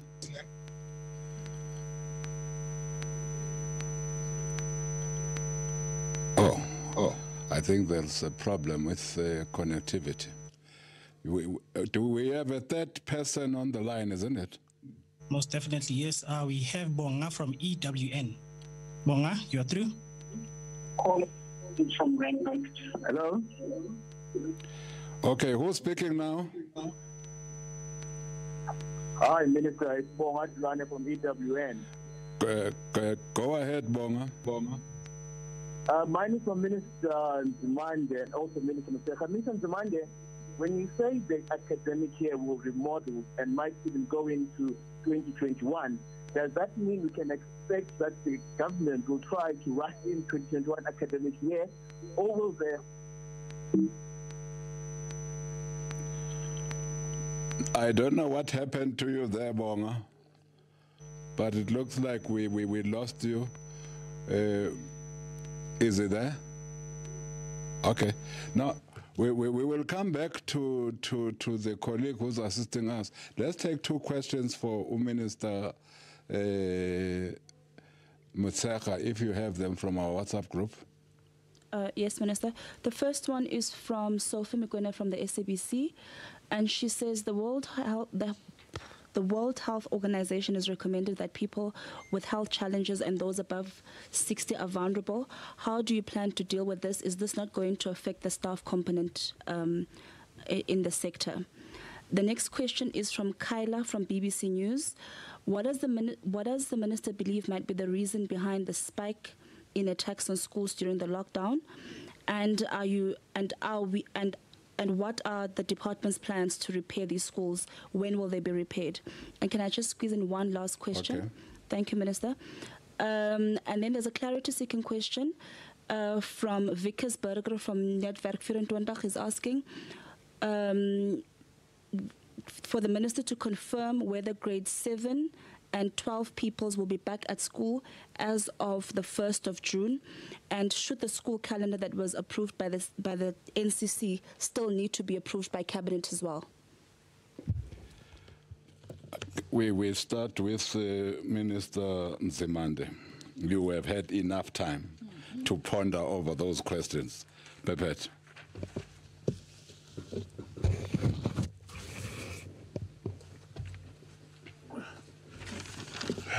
Thank you, Minister Mthembu, and thanks for the questions. Maybe let me start with the clinical training students. We're going to be starting immediately with those who are doing their final years. By clinical training, it's doctors, I think, and other health professionals who have got to do that would include nursing, I guess. But we are guided by the deans of medicine and the Department of Health. We are not doing this on our own. We dare not do so. It was at the request of the deans, for instance, that the final year students be allowed to return because they are part of the health sector. Your final year is in a hospital or a clinic or some other health facility doing practical work. We need more hands, we need more health practitioners at this point in time. The other years that also require some part of clinical training but which are not final will be phased in as we move, hopefully, to lower levels in terms of COVID-19 management levels. I hope that is clear. Let me also clarify this thing of laptops. At the moment, if we're counting all NSFAS students, we are talking about 730,000. We have already started exploring. We might not have any single source that may be able to, even quite a number of them, to give this to us one time, which means that we will actually have to phase it in as we are able to get it, because we are even told, by the way, even a place like China doesn't as yet have that capacity, because they themselves, they are coming out of a lockdown. But our commitment is that we will do so. The issue of the missing middle is an important one because we are indeed concerned. That is why I promised at the beginning of the year that I want to investigate a possibility of a way of assisting missing middle students with affordable loans. That's what it would be. It would have to involve the banks and so on. For me, no student should be able not to acquire some form of money. If it's NSFAS, yes, it's NSFAS, but missing middle, no student should not be able to go to a facility where they can be able to be loaned money at an affordable rate, which they can be able to pay once they work. I'm still committed to work at that, even on this issue of gadgets, the laptops. I want to have a discussion with the universities, as well as others, as to how do we also assist those missing middle students who cannot afford to have that. It's just that we are not as definite as with the NSFAS, but we are looking into that. It's a matter that is of concern to us, even if we can go begging to Good Samaritans to say, come donate a laptop here or there, so that no one must be left behind. I must say, by the way, some universities have started doing that. Those who have got some better resources, they have started not just giving NSFAS students, but even some of the missing middle students. But that depends. We appreciate that. They mustn't say then, therefore, we are putting more pressure on them. Look, you know this issue of some institutions who have started with online learning already. We share the same concerns that no student should be left behind. But what do we mean by that? Let's be clear. You know, when I said in my opening, I'm sure maybe people did not notice that much, when I said we are constrained by the very same problems we want to address. We have an unequal South African society. There are students who come from better off families. They are likely to have lots of advantages. It's not something we celebrate. But the most important thing for us is that by the time we finish the academic year, not a single student must be left behind, even if some may not start at the same time. We debated and agonized over this and said, no, let's not stop those universities who have started. Rather, let's work between now and the 1st of June such that by the beginning of June, we are able to resume academic activities for the rest of the students, irrespective of where they are, whether they have got laptops or connectivity or not. We might not be able to do it in exactly the same way, because we want to be fair also here and be honest. We discover that in our 26 universities, 14 are going to battle. 4 of them not that bad, but 10 are really in a bad situation. They need assistance. That's what we'll be working on. Because we inherited an unequal society. We're not celebrating it, we don't like it, but it's a fact. The fact that then you may have different institutions or students starting at different times does not depart from our commitment. No student will be left behind at the end of the day. Now, this relates to when do we finish the academic year. You know, we want to also say to our people and all our stakeholders, of course, all South Africans, no one can claim to have experience of what we are facing, on how to deal with what we are facing. We are all new. The Chinese put it nicely, and I think they might have stolen this from some African sayings. If you're crossing a river on foot, you normally look for the part of the river that has got stones, in other words, not deep. And then usually you use a stick to touch first with a stick the next stone so that you know where you put your next foot. And you continue that way. Kuyafana ke lathi into esisho sifana nabantu abawela umfula abangakaze bawele sifuna amatshe ukuthi angaphi ngenduku ukuze sazi ukuthi unyawo silibekaphi asikwenze lokhu sibambisene. No one, we can't claim as government that we have experience on this. We have never had. That is why we consult, as also Minister Motshekga was saying, and Minister Mthembu, so that we are able to actually work together. So that is important to understand. We're committing to say no one will be left behind. So we might not finish the academic year for everybody by November or early December. We might finish in February for some and in March, if that is going to ensure that no one gets left behind. We are hoping it won't be later than April, the latest, if we happen to finish next year. But who knows? Who knows? We can plan and do everything. It's how the virus behaves. Those are our plans now. And as we have committed, we'll be communicating all the time and we will be consulting. So that, and we even have a structure that is led by our Deputy Minister. So then this would apply to rural students. We are committing now, and we've committed with all the institutions. We can't just use online. Even online, by the way, Minister Motshekga was saying this thing as well.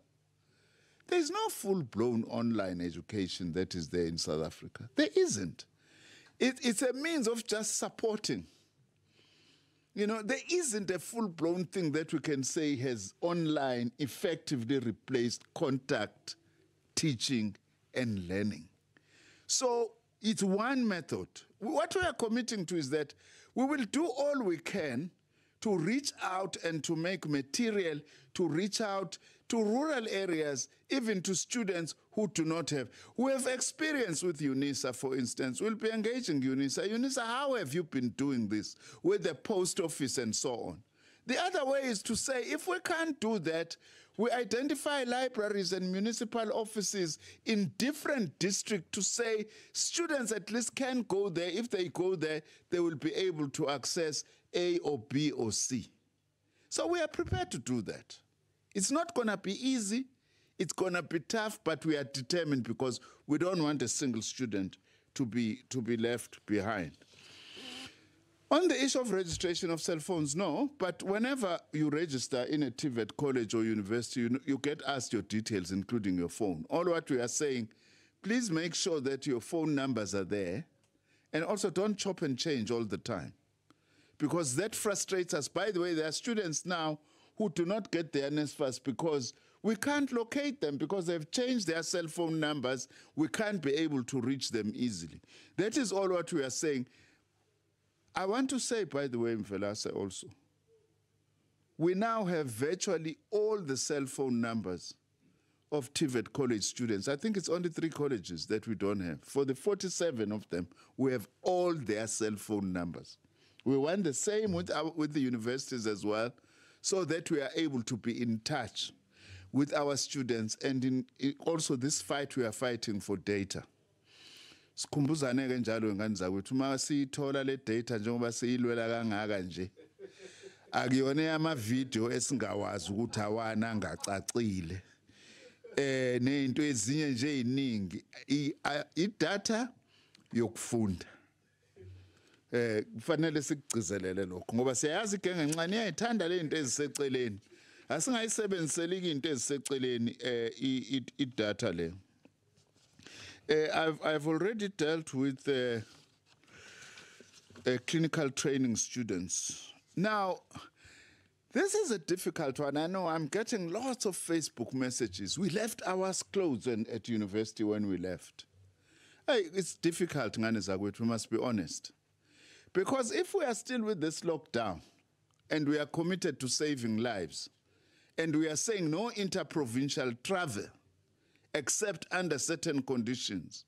Unfortunately, we can't allow students to go and fetch clothes or whatever else they might have left at university until we open, until we start doing so. Because once you start doing that, how do you control it?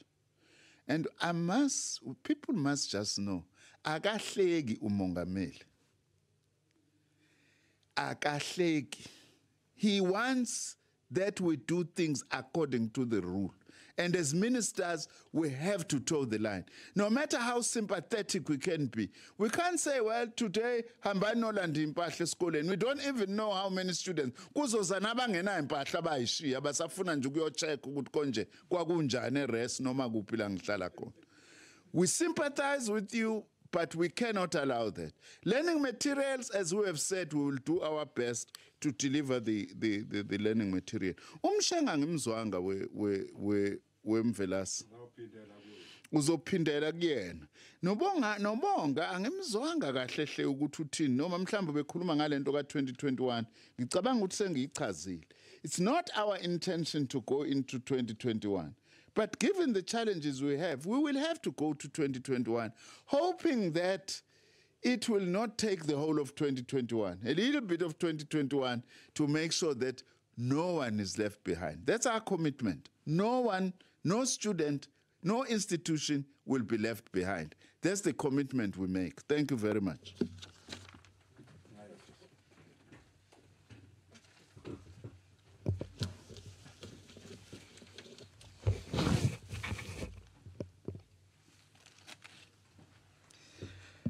Yeah, thank you very much, Chair. Now I'm because he's saying there's always been a pass one, pass all. Pass one, pass all. Kids were promoted to one. It's never happened. See, condona into ibalile. So monga balanga ko condonation. We condone on the basis of what you would have written.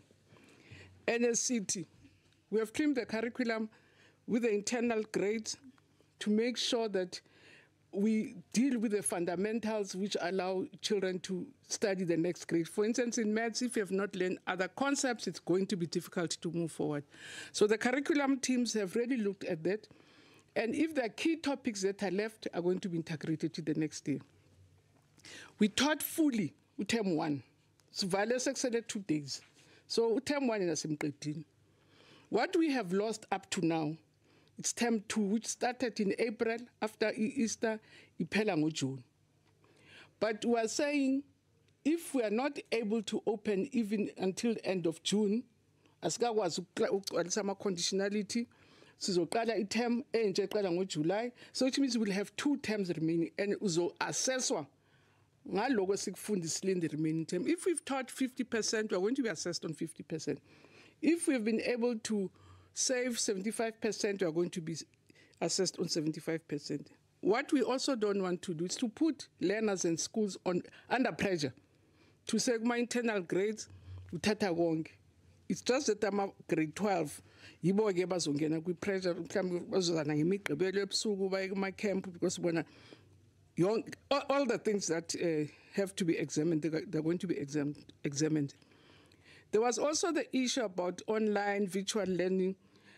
We have also in the department a team of researchers from different universities who are helping us, because some of the work that we're going to do around research on, for instance, your reading programs, we're unable to do them now.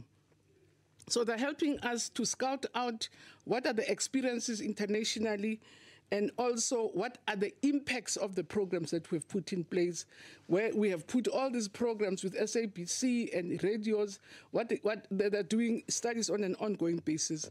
But they're also interacting with schools which have been using ICTs to say what is the impact. And the results are, yes, indeed, we kept the home fires burning, but the strength is in the classroom. Because even those that schools have been able to access them through computers and ICTs, schools say they're not reaching more than 30% of what would have been reached in the classroom. So we're not saying it's a lost case, because as I said earlier, Chair, currently outside COVID-19, outside COVID-19,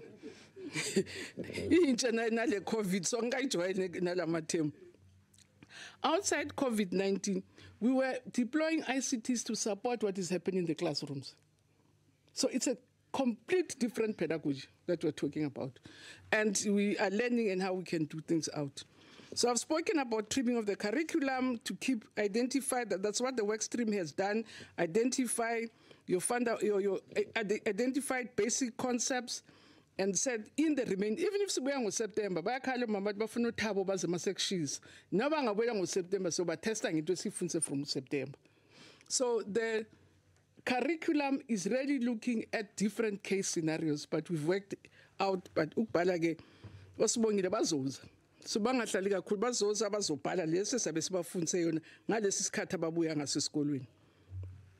So Fimikwena also wants us to talk about the underlying, about age. It's part of the considerations in the plan. We've discussed that with provinces, and provinces have identified that there are some key senior people in departments that they can't, without risking falling apart, they can't release now. So those are key senior managers with specialized skills, and we'll have to work out how they work in a way that is CODIV compliant.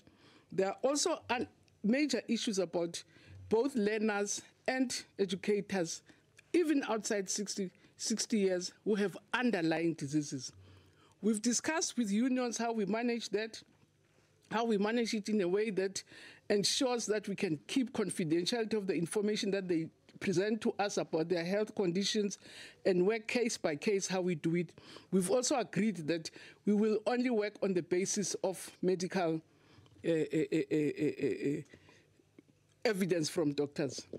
In terms of learners, we want parents to declare upfront, to say, "Wamntana une asthma," and then we work out with the parents. So those are issues that are part of the plan that we have to sort out during this month of May. On attacks of schools, from the different cases and reports, it's different reasons, from criminality to, I don't know. In some instances, you could see the target was your ICTs. In some instances, kitchens were attacked, that is the food supplies that we had left when we were forced to close. Ezinye nje ukugula nje. Wangena umuntu achisa wasithuchiselana futhi uchisa iclass engena necomputer. I'm sure ukugula nje mental diseases, but it's different reasons, and we're not able to pin it down to say, but some people were saying it's people in the construction industry, they want us to come in, they want to come and repair schools. Some of the people we've arrested, yabona nje ukuthi ay unkathawana bakhona ngesikolo abangasaka bebe sifuna nje into bayifunayo. It has nothing to do with anything. And that's one of the reasons, I think, when we're discussing today at the National Command Team, that's the other reason that we think if we begin to bring life in schools. People beqabe deliver amasoje engena izo letha whatever, we are working with the defense, with the Defense Department to help us build classes, to do all sorts of things. They'll respect the schools. Now for them, I think they feel like graves and they come to minds and but we really think opening might help. In terms of what we are going to do with them, so that's why we have to, that's why I find this M7 4, so that we can assess the level of damage and can develop plans. Because outside, see, we lock down, even with senior managers, no principal, there's no way we're going to be able to assess and develop plans. So those plans are going to be informed by us going there. The question, there was also a question about the proposed calendar. The proposed calendar, as we said, Guti, Kamanda, the senior official DI, Kadi 6, Hutlaba Latelang, Kadi 11, Hutlaba Bang, Matishere Haibanyani Codif compliant, Akala Hutlela Msebeting, Kadi 18, who looks at Zahore, Hasen Todi Emi Handle, Rekakala Hurutama grade 7, Lema grade 12, Hukalaka June. Impa Hoshe Ho, Huitsitle Hile Tabenya Hore, si ready na. So amadate so proposal kodwa definitely ukuthi abasebenza amasine wena mawaye ayolungisa. So those are the proposed dates. We have to, by law, as soon as there's approval by cabinet, we have to gazette a school calendar. We are not able to operate with a tentative school calendar. But again, that will be communicated on an ongoing basis. Yeah, so people wanted to know when are we going to go back. So I've put those dates to say those are the proposed dates. The first cohort, if we're able to do all the things we're supposed to do in May, we're proposing that with the grade 7s and grade 12s we start in June. It's a proposal. Because the NCC want us to come back to them, perhaps around the 18th, to tick all the boxes, to say, yebo gloves are figile, yebo social distancing yenziwe, yebo amanzi akhona, because we're working with sanitation, yebo amanzi akhona. All the people with underlying conditions, we know them, this is what we're going to do them. Teachers who have underlying conditions, we're replacing them, we have been able to substitute them. All of those have to come to the command team, but because we have to plan and work back, we're proposing that the 1st of June will be the first phase. And again, to remind or to take advantage of Bangla, because I think people have to really appreciate that we hear them, we note what they're saying, and in most instances, consider what they're saying. There's more advice to say, and there was no plan to say, so tata yonke 13 million, so we faga eskolweni epsiga.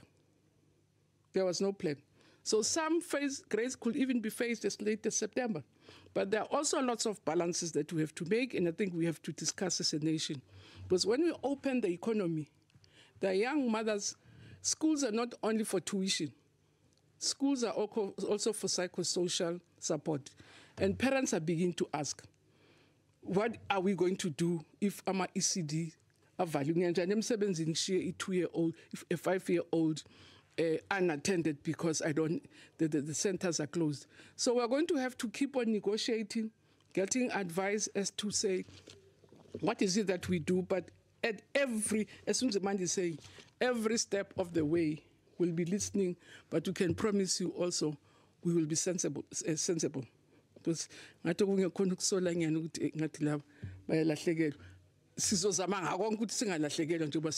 because it's about its safety abantwana bethu, its safety yesizwe, but also uqiniseka nje ukuthi konke kuhamba kahle. So siyathembisa nje ukuthi sizovula amakhanda namadlebe.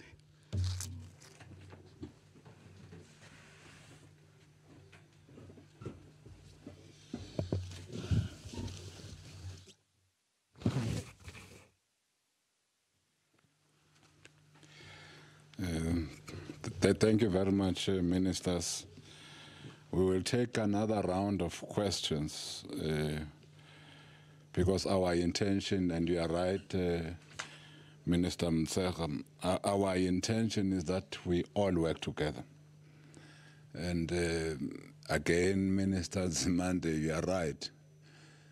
nobody thought that we'll have such a pandemic visiting us. So we are a listening government. We know that we can only overcome this difficulty we're in if we work together. There is no other way. We can't overcome this with government working alone. It's just impossible. We need all society, all stakeholders to work with us in dealing with this difficulty we are in. But what we know is that we are a resilient nation. We have gone through difficulties. We have overcome them. This one too, we will overcome. Now, we have 5. Okay, let's start there. Let's see whether it is now more audible. Thank you very much. The first caller that we have is Annelie from Randburg Weekly.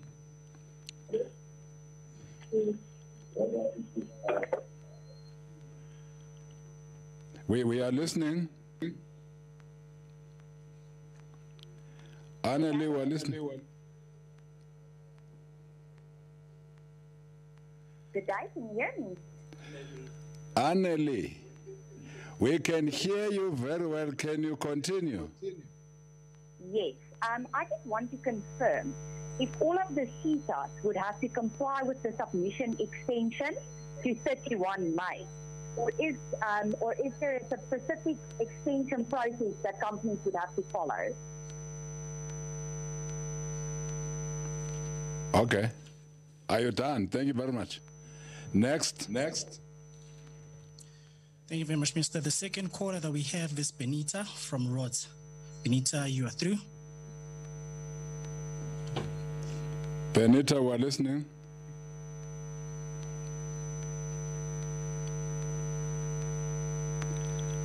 Benita. Looks like we have lost Benita. Can we get to the next caller? Most definitely, Minister. The next caller is Raphael from Village News. Raphael, you are through. Raphael, we are listening.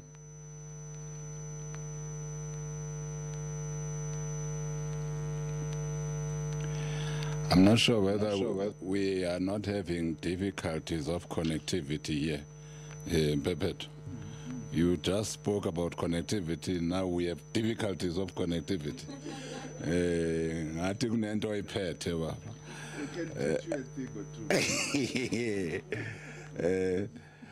think let's get our WhatsApp there. We know that we don't go wrong. They are all written down. Yes, Minister, thank you. The first question is from Mahlako from SABC News, directed to the Minister of Basic Education. She's asking if a private school can prove that all systems are in place, will there also be delayed to reopen as it will not be receiving any benefits from the department? The next question is also directed to the Minister of Basic Education. What's the plan for teachers that have comorbidities, yes, that doctors can identify? Will they also be going back to school? Then there's a question from Matthew Savas from Times Live, also to the Minister of Basic Education. What will happen with creches or other childcare facilities, particularly for households where caregivers are working under the various lockdown levels? Then there's a question from Wonga from Inkonjane FM to the Minister of Higher Education. In terms of laptops and other equipment for tertiary students, how are they going to get them, since most students are coming from different provinces? Will they be going to fetch them from institutions?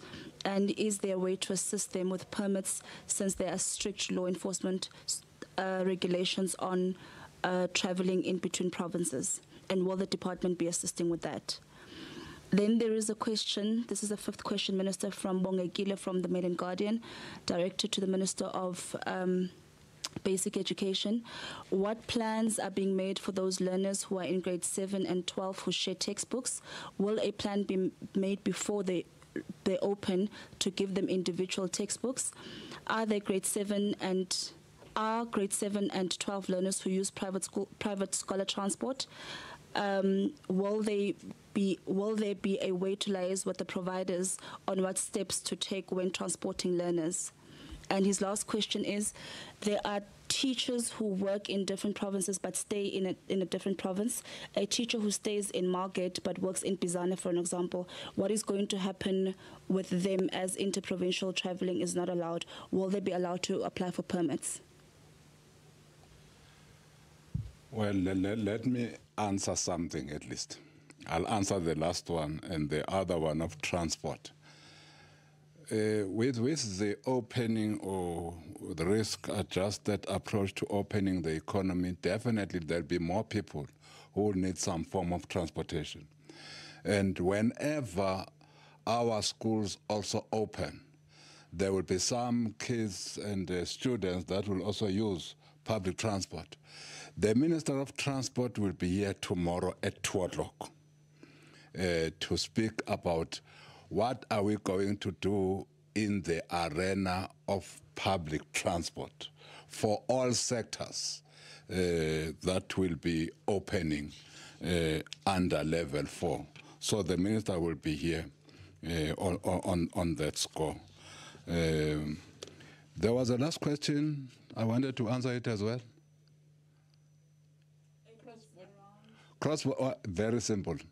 I thought that in the regulations we made that clear yesterday, that anybody who has got to come for work purpose to go to any other province, first of all, there'll be a once-off allowance that will be made to all such citizens who are coming from whatever province to another where they are working from.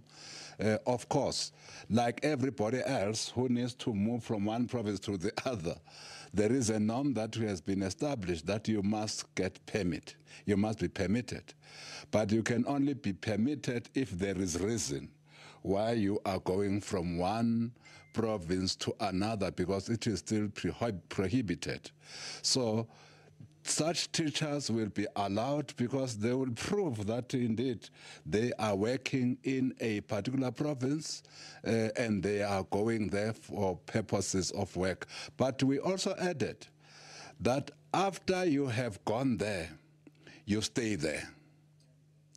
So there won't be this thing of going home every weekend, because all of us are under lockdown, but are now a different level, level 4.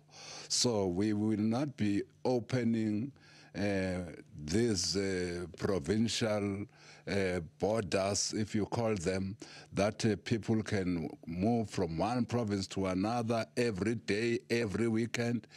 There'll be a once-off opening where we'll all go to where we'll be working from, and after that, we will stay there. And that principle applies to everybody.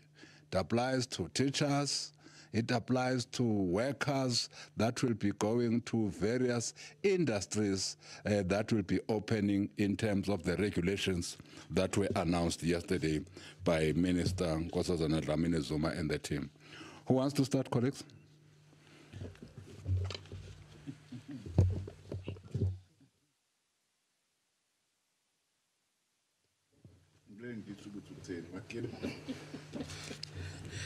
No, there was a question about private schools, whether they will be allowed to operate.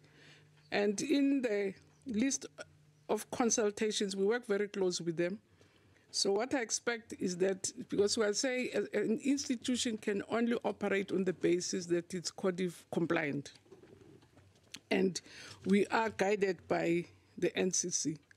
So it will depend that on level 4, or if it's in level 3 that they want to open, what are the conditionalities in terms of the numbers of people in a specific space.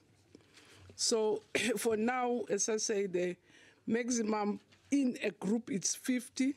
So if those private schools can convince ourselves and the national, is it COVID-19? Coronavirus, coronavirus 19 team, then they have to satisfy, they have a list of conditionalities that they've put in place, and they'll have to go through the test. There was also a question about ECD.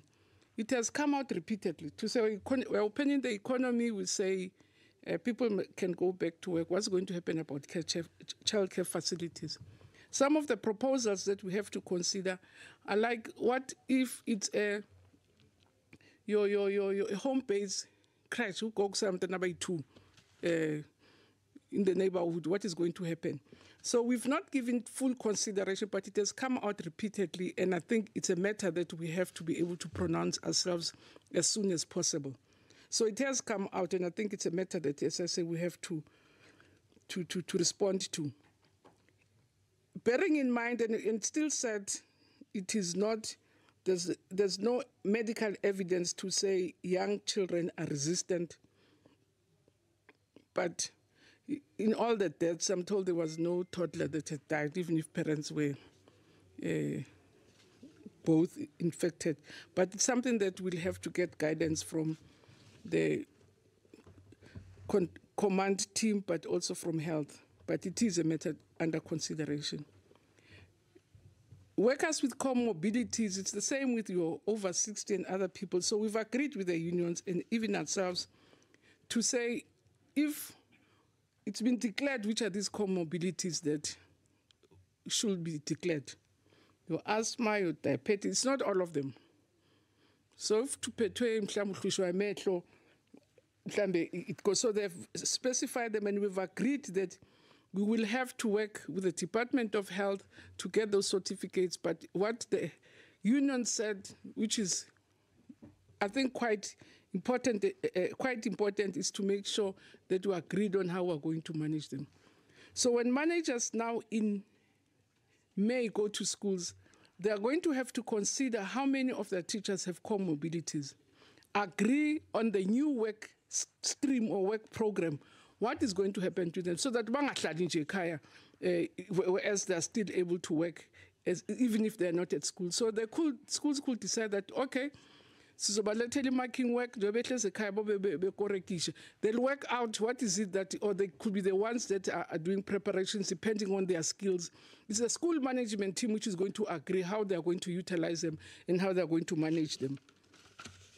On scholar transport, Minister Mthembu has mentioned that in our plan also, we have considered all questions about the transport that we are providing, what needs to happen, the sanitation, the gloves, but also what happens to scholar transport where children are brought by their learners to school, or they're using kibebe, your vans to school. And we are, with Department of Health, going to really work on what are the protocols, but it's something that is also under the plan. Okay, the cross, I think Minister Mthembu has answered. And then in terms of, also there was a question about, which is linked to the question of private schools. According to the plan, or according to health, we also have to identify zones which are epicenters. So if, for instance, you have a small school, which is a multi-grade school, it has 50 kids in the classroom, there is no reason to say they can't come and work, because there are 50, some 27, and the teacher is teaching different grades at the same time. So again, we're going to have to consider, besides these broad considerations of the millions that we're talking about, but there'll obviously be exceptional cases that will have to be subjected, because to be subjected to your coronavirus 19 team, summary. So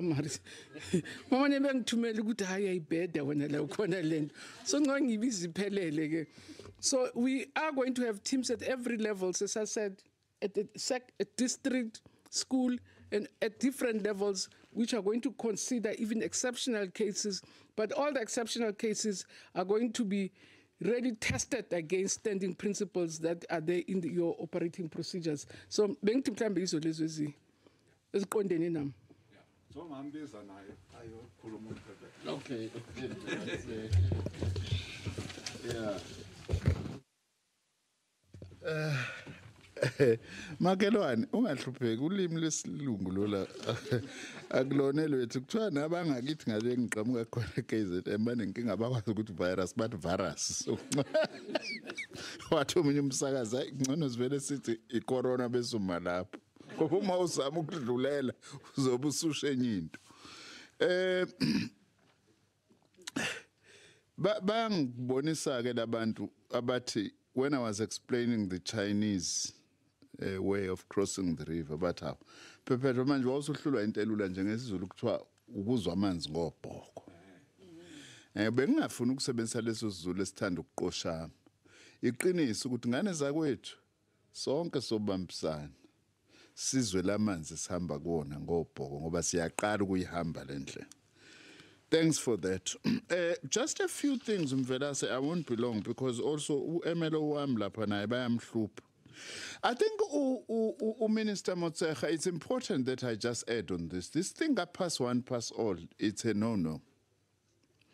Rather, the challenge that is posed by COVID-19 for us in education is not a new thing, but it now needs to be speeded up to really develop alternative methods of assessment and not rely on one primary method. You bring two people together to write the exam. But ongoing assessment are things that are being used, but it will require that we become more creative around that. But we are assessing the actual performance, not pass one, pass all. Something that was never the case in any case. There was also a question that has been sent to me about whether we plan to return fees or monies that have been paid for residences. No, we are not planning that because our commitment is still that we're going to finish the academic year. If that question happened to arise, maybe it can arise at another time. For now, there is no need to be returning. I was also asking some who were saying, return fees. Ngithi aka NSFAS ama fees azobuyela kuba. Because NSFAS fees are government fees. Asiwafunda ama fees ku government. Sesiwakhiphile. Kuthi nambe niyofunda ngani zakithi. So we have not reached that stage. We understand what some are raising. Also, this issue has been raised by private accommodation providers who are saying they had set aside accommodation for students, but they are not there and they are not going to rent. What's going to happen? Well, we said to them, you are business, you must apply in terms of government business rescue. That has been supported, although we are engaging them. The question of institutions in distress. This also, we will work to identify institutions in distress. We have identified them. Not that we'll work to identify. We have identified them, but we'll have to find ways and means of how we deal with their distress. That will include reprioritizing our own little budget as the department, but also we expect universities themselves to also reprioritize. Everyone must reprioritize. Even this issue of laptops, institutions need to reprioritize. For instance, there have been savings, by the way, during COVID-19. Let's not run away from that. There have been no travel by aeroplane. There's been no travel overseas or outside the country. So we need to reprioritize, amongst other things, to say not a single student must be left without a laptop, if possible, say by the end of this year or whenever we are able to actually reach that overall goal. So we are calling on institutions also to do what they are asking us to do. There is a question also that has reached me that we must also involve veterinary doctors for clinical training also to return. I think I will raise that issue. Also, Minister Utitiza has raised that issue because siyabadinga odokotela bayilwane ukudla lokho. So it's something that we will need to actually urgently address with the ministers who are in charge of the regulations. I think that it's an important point. Annelie, yes, if I heard your question well, we have changed the deadline for submission of workplace skills plans by employers so that they can claim money from the SETAs for training. We've shifted it now to the end of May, 31st of May. It's normally end of April. However, Annelie, I do need to say to you, we do have a challenge because now the president announced a payment holiday of levies. Now, it means that we will have to relook at the SETA budgets. Although, on my part, I have started to engage business in particular, and I will be engaging the trade unions to say, how do we deal with this 4 months payment holiday? But insofar as the deadline is concerned, that's the one. The issue of what do we do with gadgets and so on, we'll communicate that. Because at this point in time, we are uncertain where and how we are going to be able to get gadgets. We are committed to get them. But we will then be able to communicate how that will be done. We are engaging with institutions to assess the need and so on. If you are not. But as we say, we are committed. The other question that has been asked as the last issue that I'm talking to now, Minister Mtem, is that also a message from my MLO. Are we not going to give exception to people who are doing research, professors, researchers, and so on? Well, if I am not mistaken, the sentiment is on essential research that is needed now to tackle COVID. That's going to be the priority. Like the work done by Professor Slim Karim, which is about, we have to make exception that those researchers are able to go to work because they are researching, some of them are researching possible vaccines and all that, if it has got to do with COVID-19. Because without taking over your role, Mvelase, because you are the one who makes the overall commentary, but I must say that the danger we must guard against, by the way, Professor Mampueli, you are right about this. I'm not talking just to you now, just to everyone. We must always be careful, and the president insists on this. We mustn't lift the lockdown or the phases by stealth. Because if we start allowing bits and pieces like now, will you allow us to come and fetch our laptops, you know? We may end up giving so many exemptions that in the end there is no lockdown, and in the end we cause enormous damage by subjecting our people to the danger of actually being infected by this virus. Ngoba omunye umashaya bhuqe lo masikhuluma iqiniso okufunakala sizama ukuvika ngazo zonke indlela. Siyabonga kakhulu.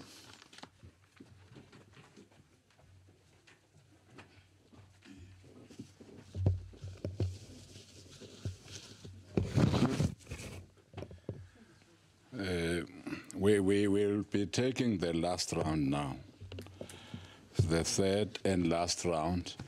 Let's try and see whether those who are calling in are there. I hope that we will be able to get them connected now. Bangas disappoint in front of ministers of education.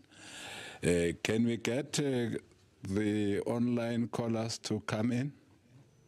Thank you very much, Minister. The first call is Benita from Rhodes Music Radio. Benita? Yes. You can continue, Benita.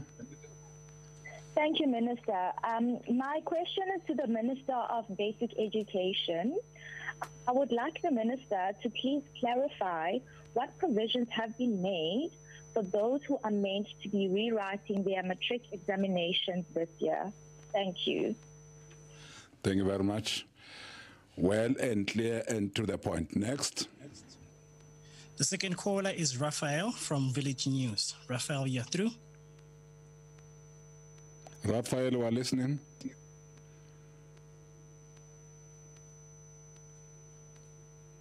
Raphael. Sorry, Raphael, we can't hear you. We don't know whether, well, it looks like you've been disconnected or you disconnected yourself. Can we get from the WhatsApp team? Yes, Minister. And that this is the last time now that we are taking questions. I don't know how many you have. I'm told that you can count. Can't disappoint me in front of education ministers. And the whole of South Africa. Yes. How many do we have then? We have about 7 questions. 7? Yes. Okay. I think since we could not take those, let's just take those and finish. Okay. Bongani Hans from Independent Media in Durban is asking the Minister of Higher Education. He's heard that there are a number of university students who are deregistering. Has the Minister heard about this? And what might be the cause? What is the department going to do to deal with this if it is true? Then there's a question from Bonga Dlulane of EWN, also to the Minister of Higher Education. When you say distressed institutions, do you have an amount of how much you might need to help them, and for how long? Tseho from ENCA is asking the Minister of Basic Education, what's the plan with online applications for grades 8 and 1? What happens to ECD schools? Then there's a question from Kabelo Kumalo from the Sunday World. You have made mention of the fact that the school academic year must be saved. Will this be done at all costs, or will you be guided by which risk level the country is at, or at a particular point? Kabelo, sorry? Basic Education. Including you, Nzimande. Why are you from Wibaregel? Okay. Okay. Okay. Then there is a question from Bukeka, who is a freelance journalist and is directed to the Minister of Basic Education. As from the 4th of May, it will be the start of the preparation for the reopening of schools. Does this apply?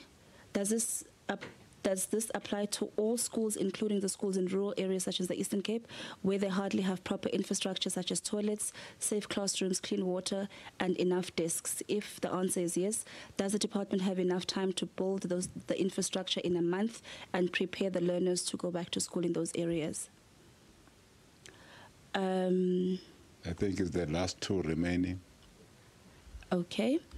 Then there is a question from Nelisa from Health E-News. It's directed to the Minister of Basic Education.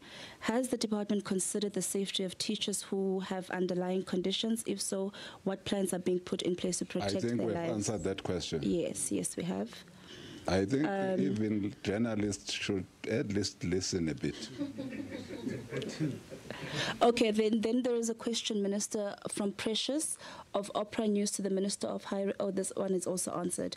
It's with regards to what concessions are made for students regarding the payment of residence, since they haven't been in res during the lockdown period. Answered too. Can we also... There was just a question on the example of Margate and Mbizana. And the person has sent a clarification to say that the distance is 10 kilometers. So it would be someone who would travel every day from Margate to Mbizana and back again. So would they then need a permit every day to do the up and down, or how would that work? Because it's someone who would be in 2 different provinces but would do the daily commuting. Oh, no, I think the Minister of Basic Education will be able to answer that one. No, it's just like all commuting students and commuting teachers, but she'll be able to answer it.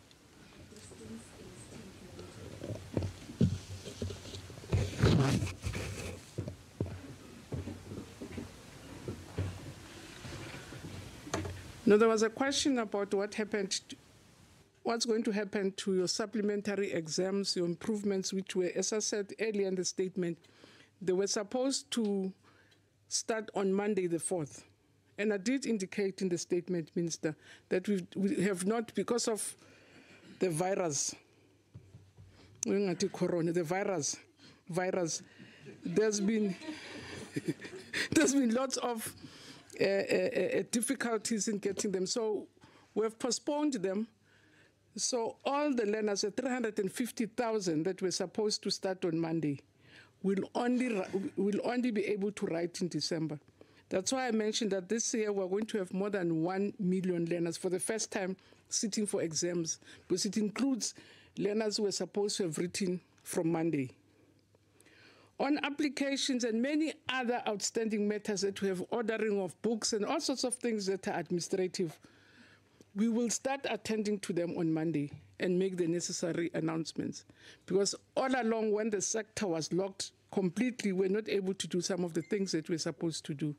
So different provinces will communicate. We actually are on the phone twice a week with provinces, and we've agreed on strengthening our communication after submitting this plan. So we will communicate properly with the schools. The question of yare dikolo di tla bulwa go le go tso or dark blue as song kanjalo city siyange 4 esikolweni siyolungisa and ukuthi isikolo sivunyelwe ukusebenza kuzofandise futhi kwi-team ye command team ukuthi sesenze lokhu nalokhu nalokhu yibo abazathi udayini ilungile or anilunganga. So it's not going to be by hook or crook. Kuzoya ngokuthi isimo siyavuma na. Masingavuma isimo sizokwamkela lokho. So re tlo dibula ka kgang, re tlo dibula ha maemo a dumela. So that's the answer. So we'll really only open when the environment and the space allows us. Unfortunately, we are not the only decision makers in this instance. It's the team and the cabinet. So at mangicha so vuta sonke sisizwe, even abazali, no teacher, no one. So teachers have to also agree. They've put conditionalities to say asizi if learner le ayikho bathi abezi. So sivumelene ukuthi ayimanita needs masilungiseni. Parents said asibathumela abantwana bethu kungekenzeki lokhu nalokhu nalokhu. And those are all the things that we need the whole month of May to deal with to ensure that our schools are ready for opening. Now cross, I think we have agreed that we'll take issues one step at a time, because under our regulations, they're not able to deal with it, the whole spectrum of matters. For instance, it's not Mbizana Peda. Every day, people from Pumalang, it's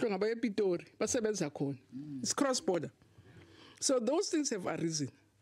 Every day there are kids who stay in Paris or in the Free State who come to Gauteng because maybe there's a special school. Again, we've discussed that we'll have to deal with that case by case. We're told that the Commandant Abasel Sutove after school by Ekaya, we said we'll deal with that case by case. So it's happening throughout the country. We are aware of that. Even the Minister of Home Affairs, that also in terms of cross-border country to country.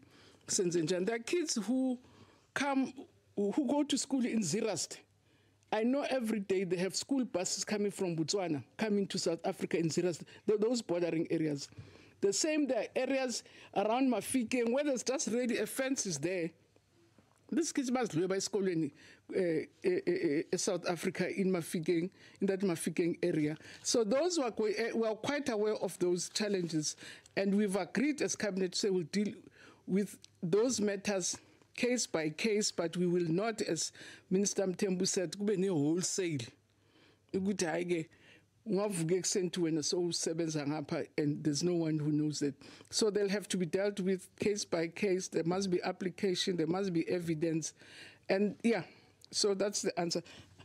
Konto bengibhalile angisayazi ngibhale umbuzo ngibhale impendulo angisazi nokuthi umbuzo wakhona ubuthini.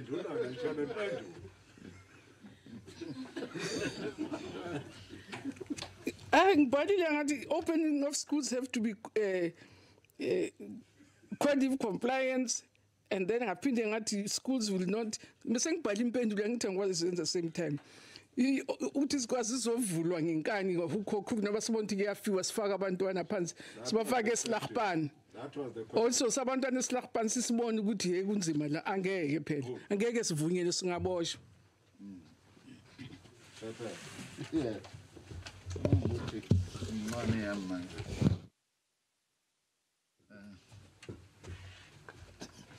makhelwane wena ungcono ubona i-answer ungasawubona umbuzo mina ngike ngihluleke ukufunda i-handwriting yami ukuthi konje ithini la bengibhalani Bongani Hans, I have not heard, to be quite honest, that there are some students who are deregistering.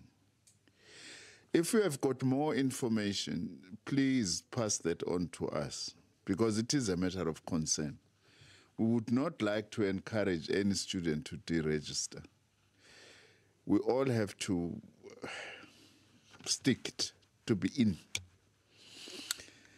and travel this road, difficult as it is, you know, until we all are able to be across the river. So if you have got more information, I haven't heard of students deregistering as a result of this situation. Ubonga is asking about distressed institutions. What we have said is that, for instance, we have identified institutions that are battling. Out of the 26 universities, there's 14, I think I said that, and 10 in a really difficult situation. We have asked every university and every TVET college develop institutional plans. Because what we are providing here is a framework and a guide.